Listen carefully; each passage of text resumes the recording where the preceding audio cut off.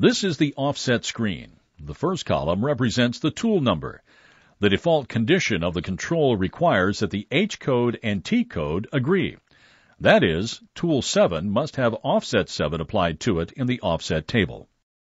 A separate value is entered for the tool length or Z-axis offset and the cutter radius compensation value.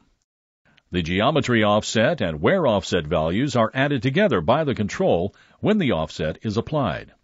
Normally, the geometry offset is entered when the tool is installed initially. It describes the tool's dimensions for the control. As a tool wears during machining, the wear offset should be adjusted to maintain part dimensions. The way in which an offset value is entered into the table is determined by which key is used, either the F1 key or the right key. Begin by placing the cursor on the tool offset value to be entered or changed using the cursor keys. If the current wear value is 0, enter the adjustment amount and sign on the keypad. Pressing the F1 key will cause the actual value entered on the keypad to appear in the offset table. If an existing value was there, it will be replaced by the new value.